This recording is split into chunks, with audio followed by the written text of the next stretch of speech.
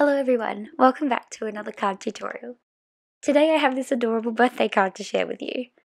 It looks simple on the outside, but inside is this adorable scene. For this card I used some party animal stamps, Meow You Doin, Den Sweet Den, the cake from Elfie Selfie, some of the little mice from Dandy Day, some of the new little mice, and I thought I was going to use one of these sentiments. I didn't end up using them. I used the pop-up desk set and the virtual friends stamp set. To get started, I'm just picking out all the stamps that I want from each set. So the idea behind this little scene is that these little mice are sneaking up on a sleeping cat with a cake ready and trying to put a party hat on him without waking him up. On the screen is a cat that looks the same, so maybe a long-distance family member who can't make it for their birthday. I thought this design would be cute for anyone who can't make it to see someone for their birthday. Maybe they're separated by country or because of what's happening in the world today. But I just thought it was a really cute card to send to someone who you can't be there for on their day. I'm going to ink all of my stamps up twice so that my lines are nice and clear. To get the cat to fit on the screen seamlessly, I stamped out my little computer screen, chose which cute kitty I wanted, and then I lined the edges of the screen with some washi tape. This way I could just confidently stamp the cat wherever I wanted it, knowing that it wouldn't go over the edges. Once that was done, I removed the tape, and it was perfect. I found this adorable paper by Doodlebug Design in my stash, so this is what I'm using for the background today. And here are most of the Copics I'm going to use. Although I did change my mind on the blue a little bit later, I went with a blue-green instead. I felt like it matched the paper just a little bit better. So here I am just colouring in all my little stamped images. The mice are all the same, and then the rest of the items are going to be coloured in colours that coordinate with the background paper. I'll leave you with some music while I finish this off.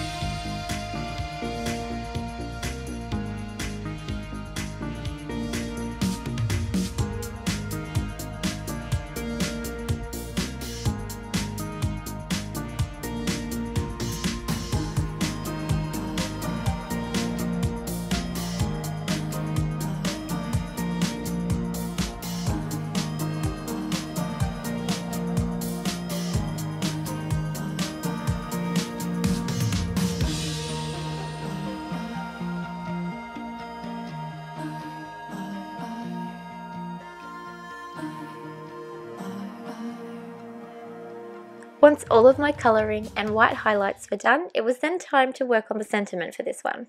I wanted it stamped directly onto the background, or at least part of it, so I thought it would be best to do this before I started sticking all my images down in case I messed it up. So my background sentiment is going to be sending virtual hugs, and that will be on the wall which the computer will be resting onto. And down the bottom I'm going to have happy birthday, which goes so cutely with these cats. I was happy with how the sentiment turned out on my pattern paper, so I stuck it down.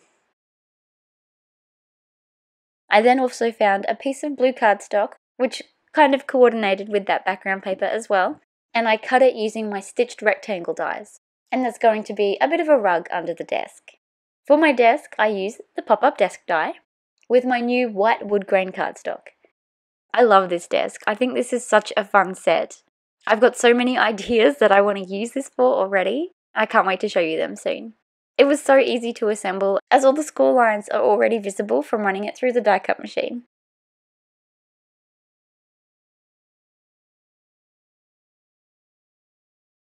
So here I am just scoring those lines and setting up my little desk and testing it out. For my drawers, I'm using some bright coloured cardstock that once again coordinates nicely with the background paper. It just makes things so much brighter. I think every time I've used this desk so far, I do different coloured drawers. I know that you can do them all the same, but I love that option in being able to do them different. I'm going to keep the handles on these drawers super simple. I just use some black cardstock. It was then time to glue this down. I had watched the videos from when this die set was released, so I had a fair idea of how to stick this down. It was super simple. All I had to do was make sure that it was stuck down properly on the background first. I then added my tape runner to under the leg and under the drawers, and I used that to help me position where I wanted this to go, because if I needed to move it, this isn't permanent yet until it has time to set. A little bit later, I then ran some glue under the gaps so that it was even more permanent and wasn't going to budge. How cute is that? For my kitty cat's bed, I decided to use my little knife tool and cut around the edges. This is so when I put the cat in the bed, I can slip him behind them a little bit. It just looks a little bit more cozy, like he's all snuggled in there. And while we're having a look at this super cute cat, I'd love to know, do you have any cats? We've got 2 cats. We'd love to get a dog in the future, but for now we've just got our 2 girls. One is grey with perfect white socks, little white chest, and the other one is the perfect black cat. She is so little and slinky. Their names are Lexi and Bonnie. Some of you might be able to pick up that I had a Vampire Diaries obsession at some point because they're both named after Vampire Diaries characters. Just don't tell my husband. He thinks they're just cute names. But both girls were adopted. One was rescued from the pound and the other one, her mother was surrendered before she was even born. So we got to meet her as a tiny kitten while she was still in foster care, and then we had to wait a couple of weeks before we could pick her up. But I'd love to know about your pets too. Maybe you don't have cats. Maybe you've got cute little mice like these guys. I think my husband has had every kind of pet, including frogs and rats, and all I've ever had growing up was cats. Let me know what you've got in the comments below. Look how cute these little guys look hanging over the edge of that desk. Here I'm just placing glue on half my little kitty cat and its bed, because it's going to be hanging over the edge there. And once they were all lined up, I could then place the little party hat and decide how far it was going to be off the cat's head. I didn't want it on perfectly because I wanted to look like they were still trying to place it on while he was sleeping. It was then time to add this adorable little mousie with the birthday cake. I've stuck all these little mice on the very edge of this desk, and it worked really well. It folded perfectly. I was just worried that maybe some things when I fold the card might get stuck or bent. They probably would if I had tried to prop them up as like a 3D thing on the desk, but because I had them on the very edge there, it just folded perfectly with the desk. Now, because I had this beautiful scene on the inside of my card, I didn't really know what to do on the outside. I haven't done many cards like this where it's a scene on the inside. I'm very much about making full-on card fronts. Most of the time, I leave the insides of my cards blank or do really simple sentiments. So to have this amazing scene as soon as you open the card is just so different to what I'm used to. So to come up with something on the front, I thought maybe a little computer screen with loading would be cute because when you open it up, then the cat's ready to say happy birthday to the other kitty. So I went with the computer. Some balloons, I found them in my Elfie, Selfie and Party Animal sets. I also used a bit more of the background paper with the little fish bones. I used a stitched scallop circle behind my computer just to kind of frame it a little bit more. And of course, lots of colourful splatters. I like how it all turned out. All the colours matched nicely. And it's kind of cool that it says loading on the front because it kind of hints that something is going to be happening on the inside of the card.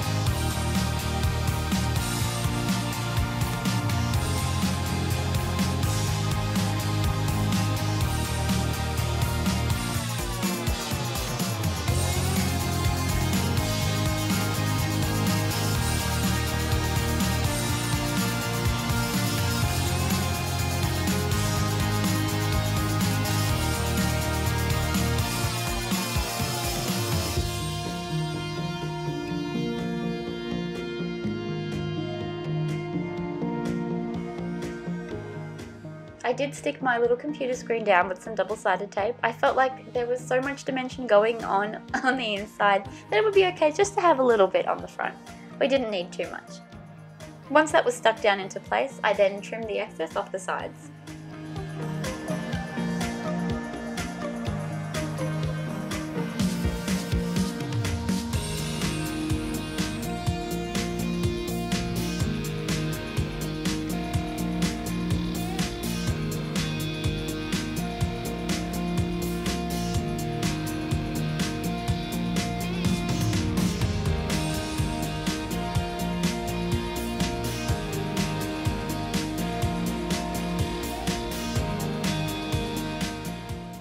And here we have it, the completed card.